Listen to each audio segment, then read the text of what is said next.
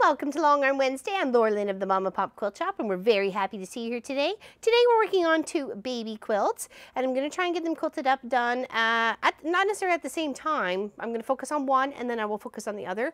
They're not too big that I can't just give them a little roll once they're done. So we're going to focus on this one first. It's kind of got a nice little nature theme to it. I've got a Winnie the Pooh little applique down here on it, okay? And we're just gonna put teddy bears throughout the whole thing. It's super cute, and we're gonna make it really easy. So what I did is to set the guidelines, oops, hold on, click here. For an edge to edge, I went all the way up to here, keep myself within a 1/4 inch on all sides, and then over to the other side as well. Same, and then down as far as my throat space will go, okay? And then across. And then I give it a measure from the top of the quilt, the very, very top of the quilt, okay, to the very, very end of the quilt here. And then I put that measurement into it. And it's going to give me a suggestion of how many rows will fit of that stitch out that I want for edge to edge, going to fill out in between that space. Now I can tweak that if I want more, or tweak it if I want less. I can stretch it, I can shrink it, I can do a few things to manipulate it at that point in time. So obviously the freedom is mine to do what I need to do. So I did choose a nice light green thread for this, just because I thought it would look really pretty, especially against the green and the gold. And let's just get stitching, start quilting.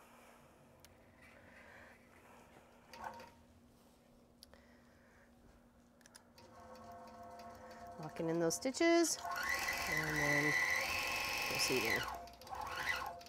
Up here, we can trim and bury the threads. Now this is a relatively fast stitch out. See, it's just making a bare head right there.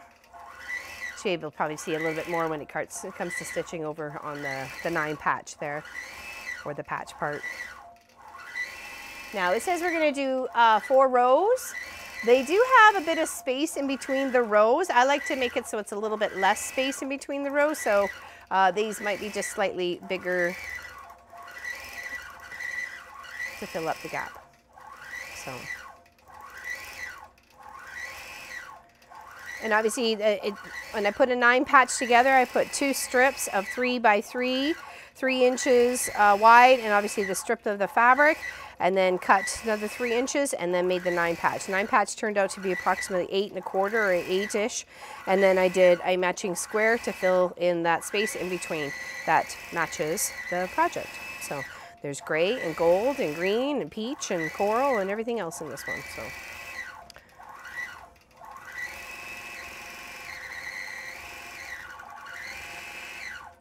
It just does teddy bear and a loop and a teddy bear and a loop, and they're upside down and right side up and sideways and everywhere.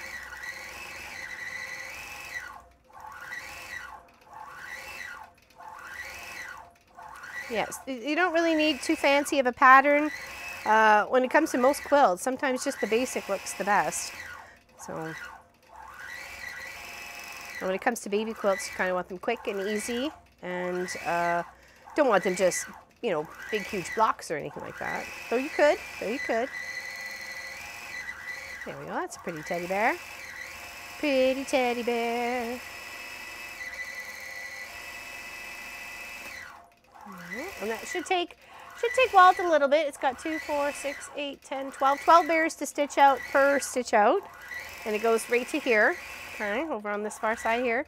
And then I'm going to do ones with an eagle on the other one over here. But I want to get this one done first, and then I will concentrate on that one.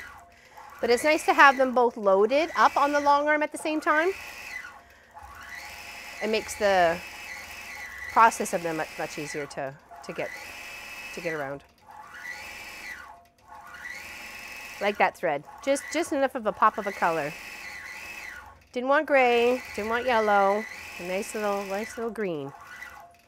Helps pick it up. Very nice. Yes, I did show these on Cross Stitch Tuesday last week, and I wasn't sure if I was actually going to get a chance to film quilting them, but I thought, you know what, I'm going to. So. And then when it comes to the next one, when I go and do an edge to edge on that one, it's the same principle, the corners, and then the length of it, and then put that in, and it'll tell me what it thinks it needs to stitch at. And then I can, of course, tweak it from there, whether I want it dense or more light, more of a free-flowing sort of stitch. Yes, cute teddy bear. A couple big ones, a couple small ones. So I like the variation, and I think it goes really well with this whole quilts top idea.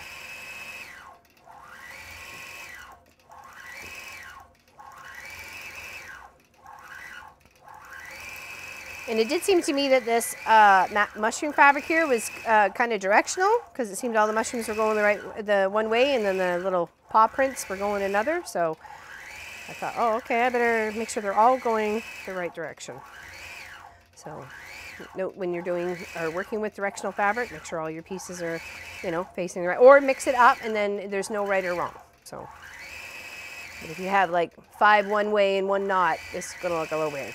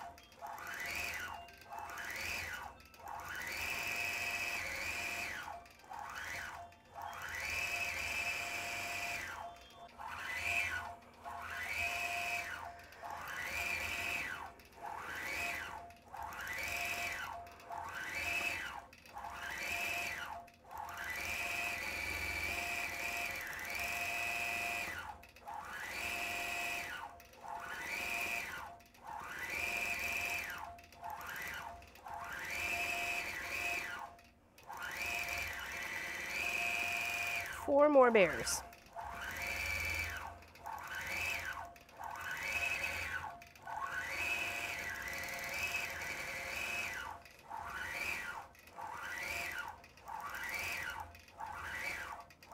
I really like the way that looks with a textured and a solid. I think it looks really pretty.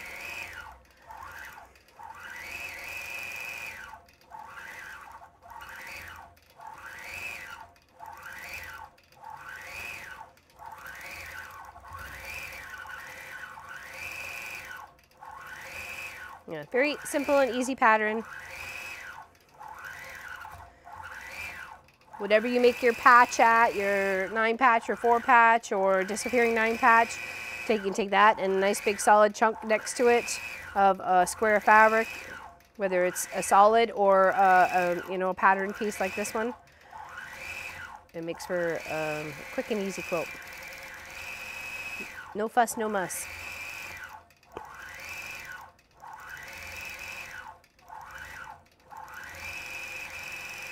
Yeah, then we're going to finish the last 2 teddy bears.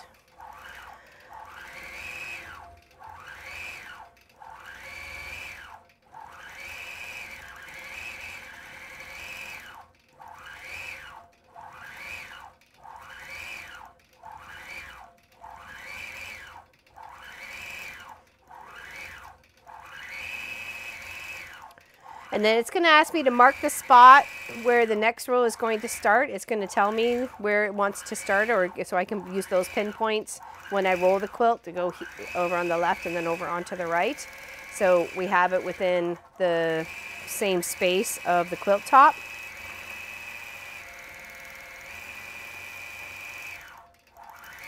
Now I could have squished it and fit 2 rows within here, but to me it wasn't going to look the greatest on the quilt. It would have made the teddy bears too small and maybe not as, you know, a little fluffy. So I don't mind rolling it each row to make sure it's going to stay where I want it to stay.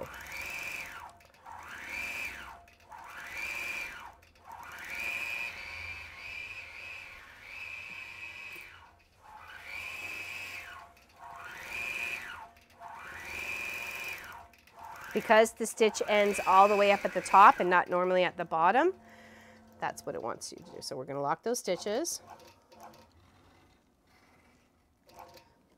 Pull back, give ourselves nice tails to work with.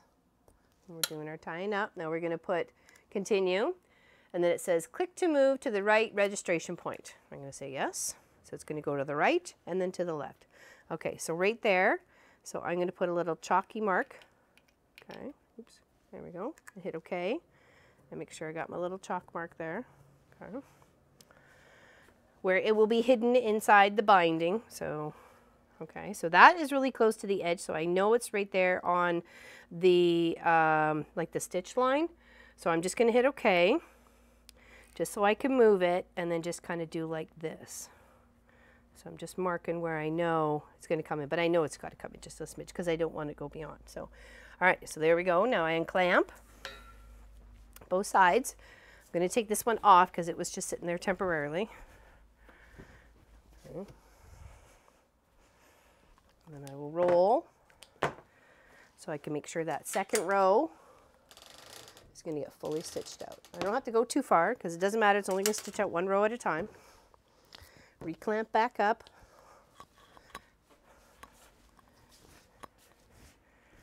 Okay.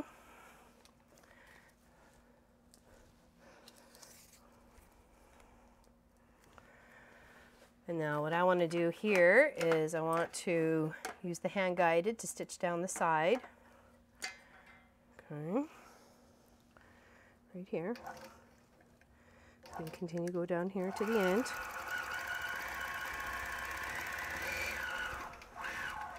We'll do that on both sides.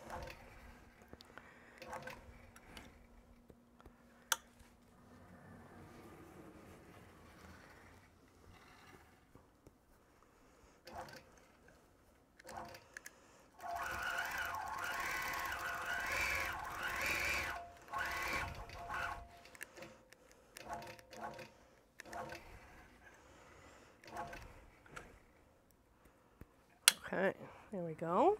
Now we're going to go as if to roll the quilt.